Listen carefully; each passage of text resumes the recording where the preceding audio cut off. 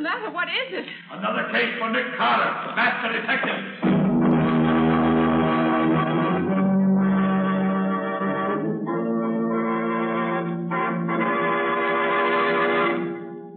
Yes, it's another case for that most famous of all manhunters, the detective whose ability at solving crime is unequaled in the history of detective fiction, Nick Carter, master detective. Tonight's curious adventure... The Flying Duck Murders, for Nick Carter and the Gold Thieves.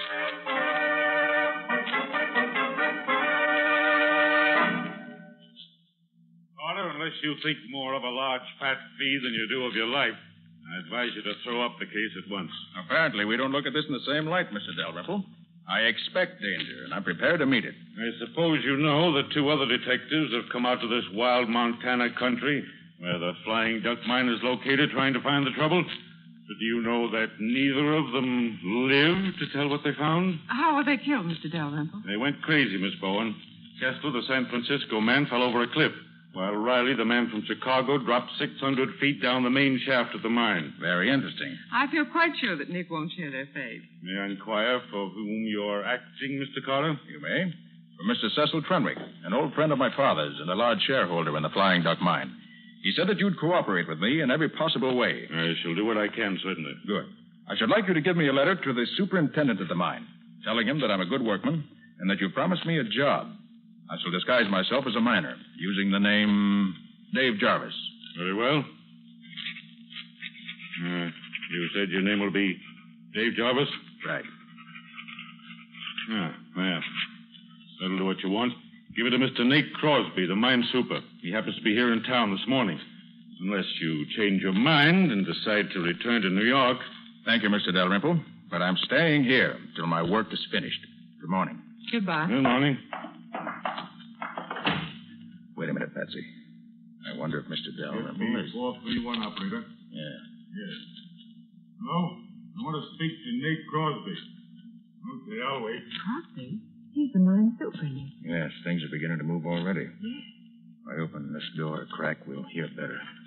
Nate, this is Dalrymple. Nick has done what he's been threatening to do for so long. He sent Nick Carter out here to investigate. Yes, Nick Carter, the one man in the world I'm afraid of. They've got to market the stuff right away. We can't wait any longer now. I've given him a note. Give him the job he wants and then take care of him. Yes, if you don't, it may mean curtains for all of us. Right. So long.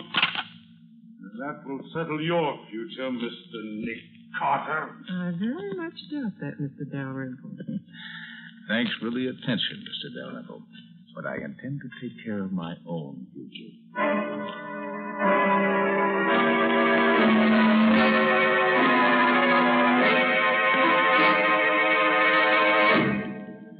So, Mr. Dalrymple is in on the deal. He certainly is, Gubby, up to his neck.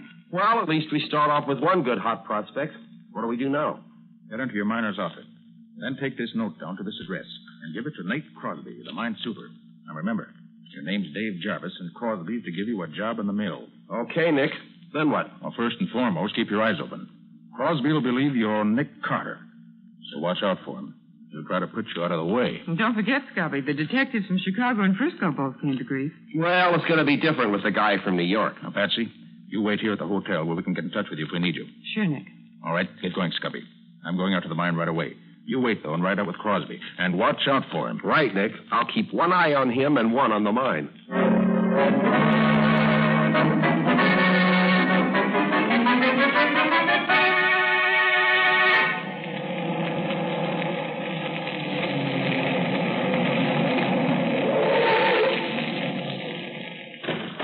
Thanks for the lift, Bud. That's okay, pal. That's the super's office right there. Thanks. I'll be seeing you. You looking for someone? You the super of the Flying Duck Mine? No, I'm the assistant super. Clem Hendricks is the name. Well, my name's King. I'm writing up an article about the mines of Montana for the Miners' Times of Kansas City. Any objection to me sticking around a while, looking things over? None at all, Mr. King. Just so long as you say something good about us in your article. You want me to show you around? No, thanks. I'll just drift around and see what I can pick up. If anyone stops here, tell them I said it was okay. Thanks, I will. Be seeing you. Now, if boss of the day shift and get some information on how this place operates.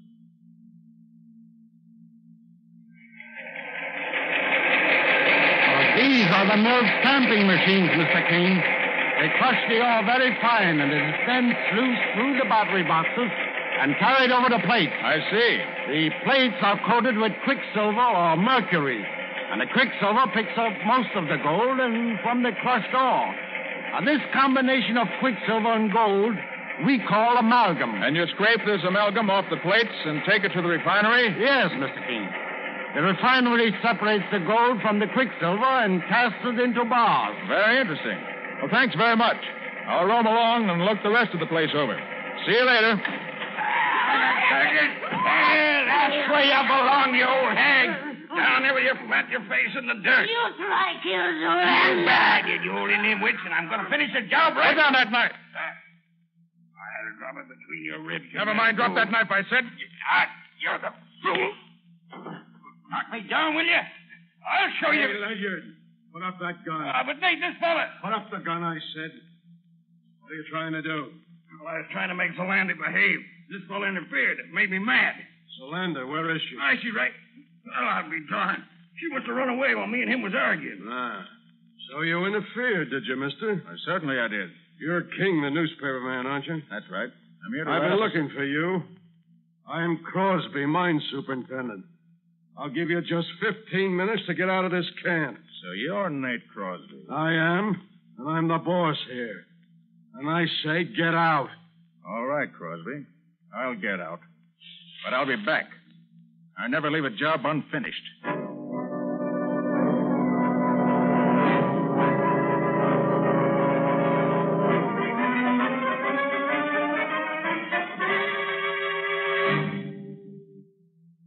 All right, pick them up. You can carry them.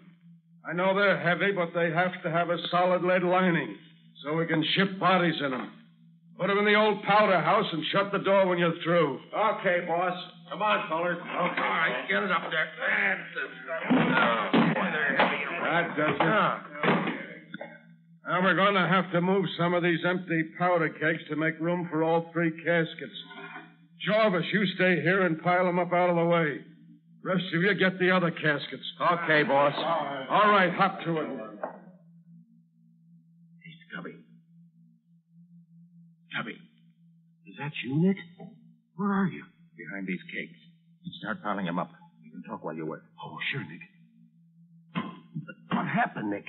Why are you hiding in here? Crosby ordered me to get out of camp immediately, but the assistant super suggested I hide here until he get me a ride back to town. Seems he doesn't like Crosby any better than I do. What's with you? Well, I got a job as crusher man on the night shift at the mill. What are these boxes you're bringing in here? Caskets. Crosby told the teamster the bodies of the two detectives who got killed were to be taken up and shipped to their friends. Right. Come them in with another box. Get it in there. All right, fellas. Take it easy. Yeah. Okay.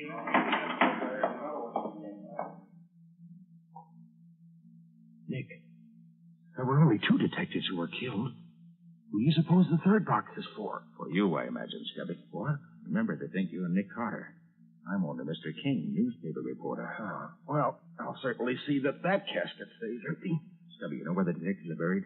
Well, the teamster told me that Crosby knows because he and a couple of the mill hands took the bodies away. I see. Scubby, I've got an idea. When the men bring in the other casket, you go out with them. Then make some excuse to come back in here again. Okay, Nick, I'll fix it. Quiet now. All right, fellas, right here. That's it. All right, that'll do it, I think. Oh, hey, boss. I must have dropped my knife inside the powder house. Do you mind if I get it? Do what you want, so long as you're not late for your shift at the mill. Okay, boss, I'll be there. Oh, clear, Nick, they've gone. Now, what's your idea? First, shut the door, Scubby. Oh, sure, Nick.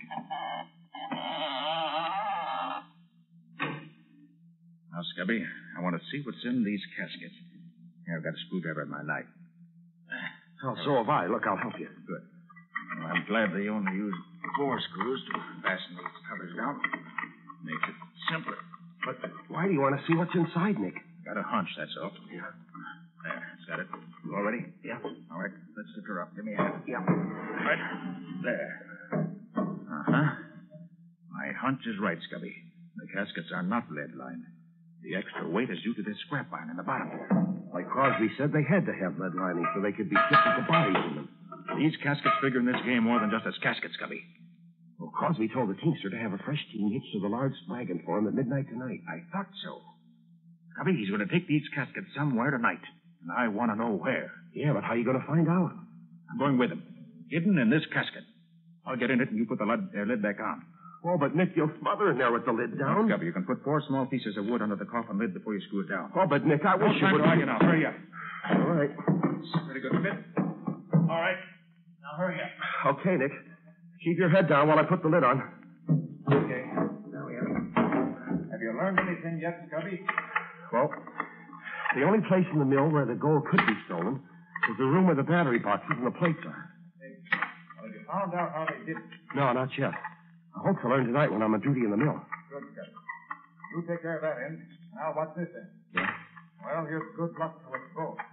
I suspect we both may need it.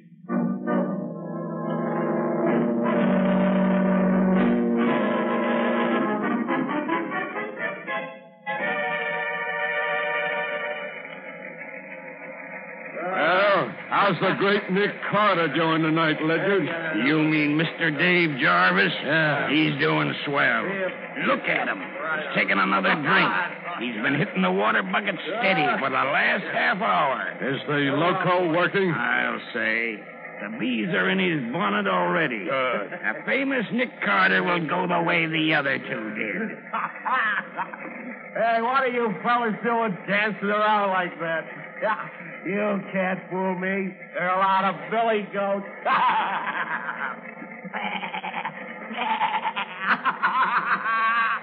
Oh, I'm thirsty. You gotta get me a drink. Keep your eye on him. If he starts fighting, lay him out with a crowbar. Don't take any chances. Okay. Say what he's right into my shot.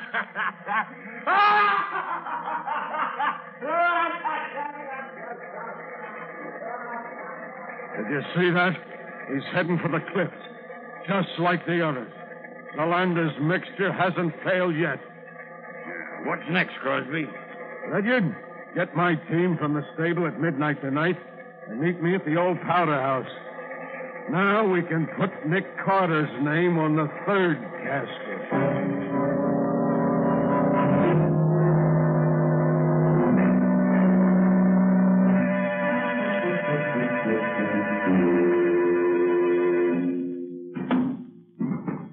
That's the last box, boss. All right, Ledyard. You sit on the top box. I know that, boss. That's Crosby. I'd like to see his face if he knew I was in this casket. What did you take such wild broncos for, Super? They're the only fresh team in the stable. We got a hard run tonight over rough country, where no truck could possibly go. All right, Sam. Let them go and then climb up here with me. Here they go. Watch them. Okay.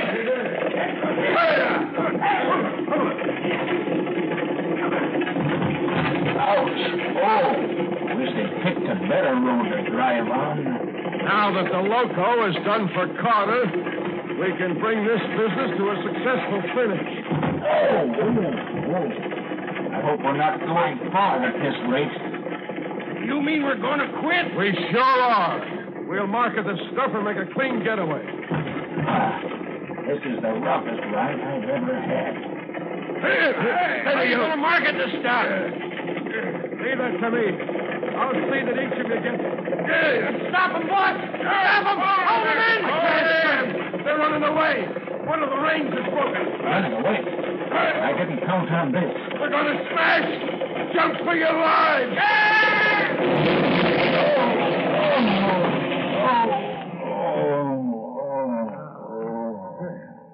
We got off just in time, boy. Yeah. Hey, look at that casket, Crosby. The one with the lid torn off. Huh? Oh, that's the infernal reporter I ordered to get out of camp this afternoon. What was he doing in that casket? Never mind that now. Get him while he's only half conscious. Come on, Sam. Now you... Good work, boys. That fixes Mr. Reporter. Tie his hands and feet with that rope. Okay, boy. You won't fight no more for a while now. Hey, look, Super. Here's a pair of handcuffs in his pocket and a couple of guns. Hey, what kind of reporter are you? Going around with handcuffs and guns in your pocket. You'll have to draw your own conclusions, Crosby. I've drawn them already. You're here to help Nick Carter. But by this time, Carter's where neither you nor anyone else is going to help him. He's loco. Plumb loco. Well, you never can be sure about Carter, Crosby. I can this time. And I can be sure of you, too. All right, put him back in the casket, boys. Put the cover on. Nail it down if you can't find the screws.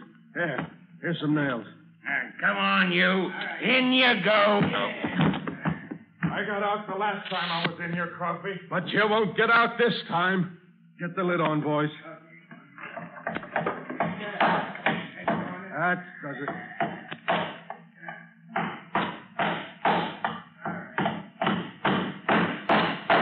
That's swell. That's enough. He can't do anything with his hands tied. Lydiard, you and Sam get the shovels that were in the wagon and dig a nice, deep hole. We'll bury our reporter friend with our blessings.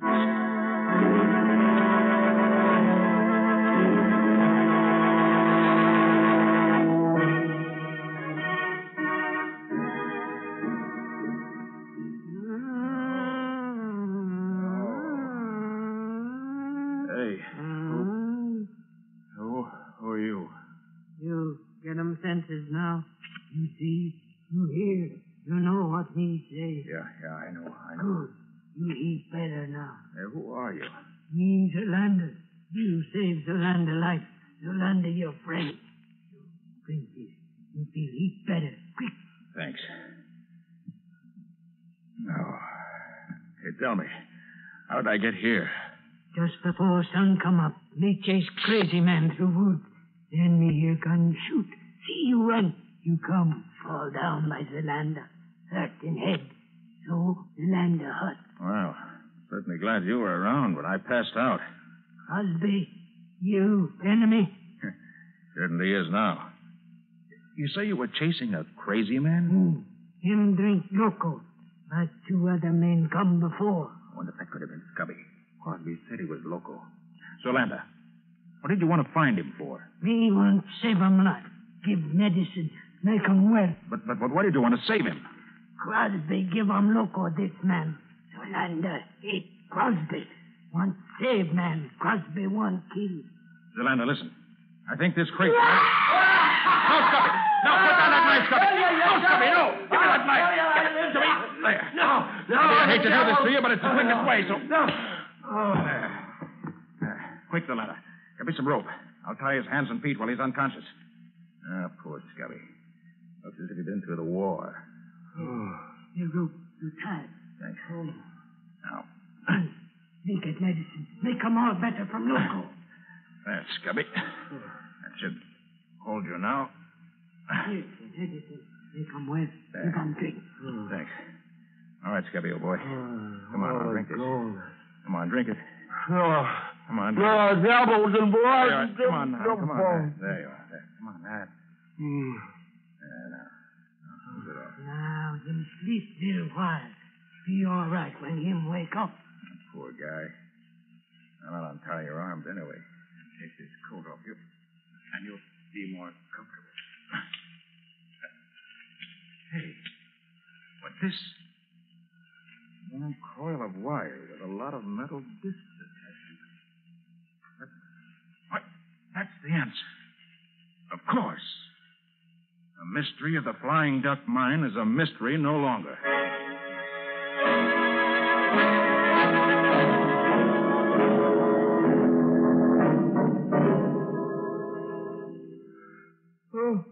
Well, Scubby, feeling better now that you've had some sleep? Yeah, I feel pretty good. Why? You don't remember what happened to you yesterday morning? Well, the last thing I recall is going to the water bucket and taking a long drink. Seemed as if the more I drank, the more I wanted. Well, that water bucket was loaded with local weed juice. What? Surprised you didn't notice it. Well, I'm surprised at myself now. But both the amalgamators, even Crosby himself, kept drinking.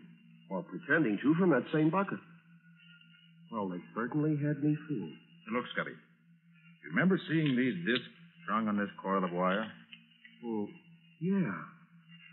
Yeah, I recall seeing one of the amalgamators have it last night. Why, did I bring it here? You did. And it breaks the case wide open. Well, good for me, even if I didn't know it. Hey, tell me, Nick, what are those discs used for? Here, I'll show you. Yeah. Now watch. Now you see, this stuff I'm scraping off is amalgam, a mixture of quicksilver and gold. The men who worked on the battery boxes in the mill, the amalgamators, hung these discs and a lot more like them in the battery boxes, right where they'd catch the best of the gold before it flowed over the other plates. They took out over half the gold that flowed into the boxes this way. So that's where all those thousands of dollars worth of gold disappeared to. Yes, Scubby. A very clever method of stealing the gold. Now, if we could only find out what Crosby and his gang do with the amalgam after they scrape it off their discs. You want touch, Crosby? I'll say we do if we can. Hey, Nick, who is she? Oh, that's Zolanda. She saved my life. Oh, and yours too, incidentally. Saved my life? How? Well, that loco weed juice you drank is fatal. Well, Zolanda gave you an antidote for it. Oh, gosh, thanks, Zolanda. Gee, I'm sure much obliged. Crosby try kill me. Me fix him. The land they know all about Crosby. You come with me. Well, where are you taking us?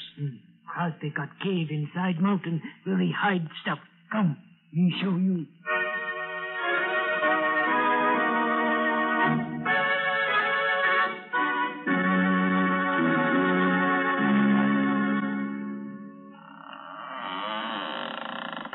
So this is where Crosby hides out, huh?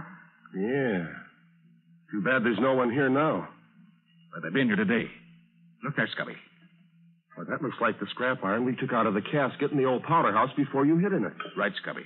And this scrap iron was in the other two caskets. So they brought them up here. I wonder why. There's the answer.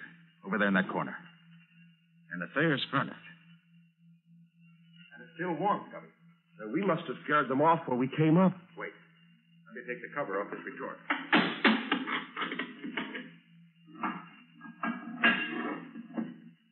Nick, is that gold in there? That's just what it is. Out of the gold stolen from the mine. This is where the gang refined the amalgam they scraped off their discs. Much easier to handle gold this way because it weighs so much less. Now, since we know from what Dalrymple said that they never disposed of any of the stolen gold, they must have 800 or 900 pounds of it by now. Hey, maybe they've got it hidden around here somewhere. They did have, Scubby. But not now. Well, what makes you think so, Nick? Here. Take a look outside there. They've been digging there very recently. Oh, but of course, Nick, they had to dig up the bodies of the two detectives to ship them back home. No, Scubby. The way it looks to me is this. After I got away from them last night, Crosby and his men took up the casket they tried to bury me in and tried to bury you in? Hey, you didn't tell me about that. I'll ask about it later, Scubby. Right now, I'm interested in what happened here. They brought the 3 caskets up here early this morning, loaded them up. How could they load 3 of them? They only had 2 bodies. No, Scubby. 3 caskets were loaded up. Don't you understand yet? No, Nick, I'm afraid I don't. How could they be Scubby, loading up? How good are you at riding a horse? Riding a horse? Yeah.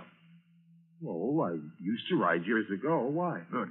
Zolanda, can you get us a couple of good, fast horses right away? For you, me, get 2 good horses, quick. Good. Come on, Scubby. Let's get the horses and ride to the railroad station before the eastbound train gets in.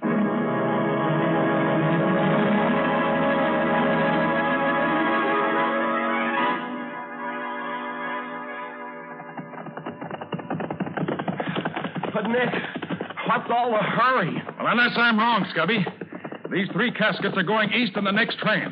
We've got to get there in time to stop them. Oh, even Crosby himself would recognize us, these Indian costumes. Zolanda let us.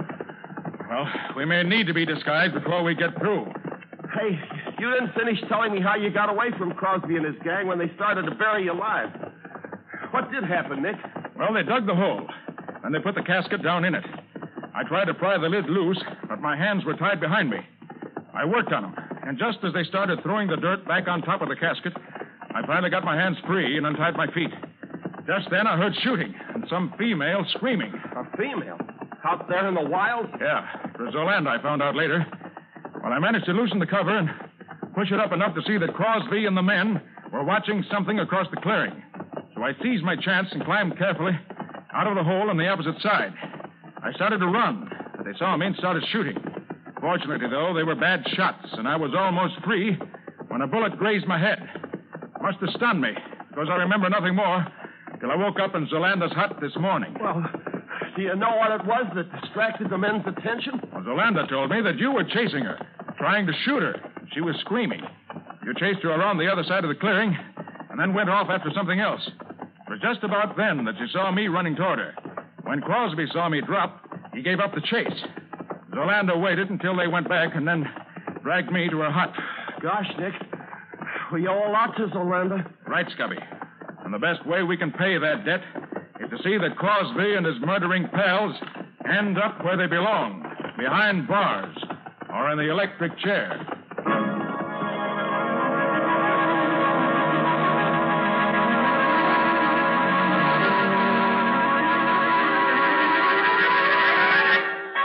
You understand, Patsy? Of course, Nick. You want the police chief to meet you at the station in 10 minutes, and you want Mr. Dalrymple and the president and treasurer of the mine to meet you in the chief's office in an hour. That's right. Now be sure you get them all. Don't worry, I'll take care of it.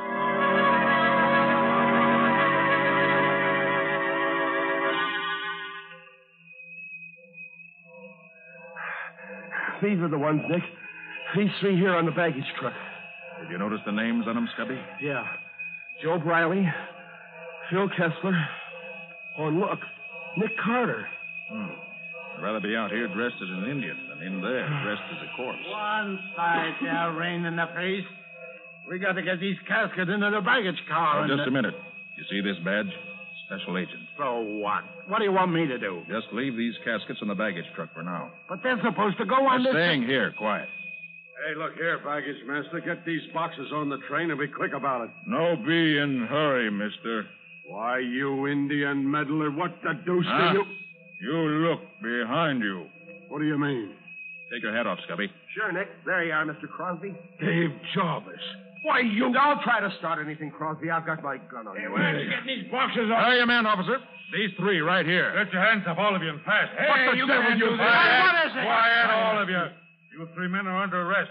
Charged with robbing the Flying Duck mine and with the murder of Detectives Riley and Kessler.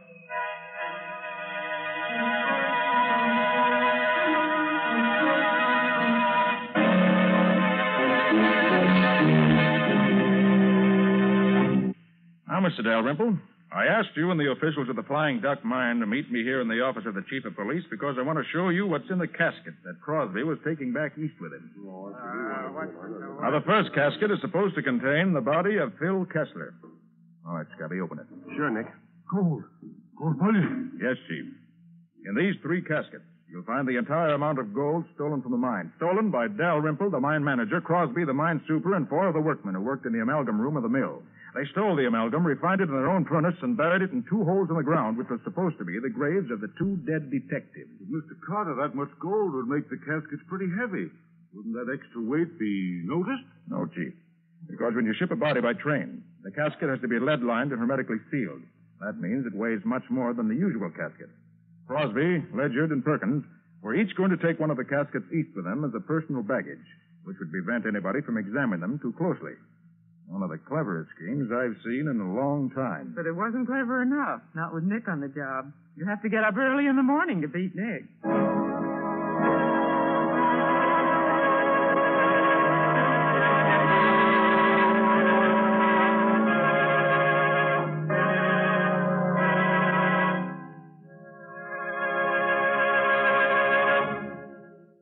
This was another strange experience of Nick Carter, master detective, called The Flying Duck Murders or Nick Carter and the Gold Thieves.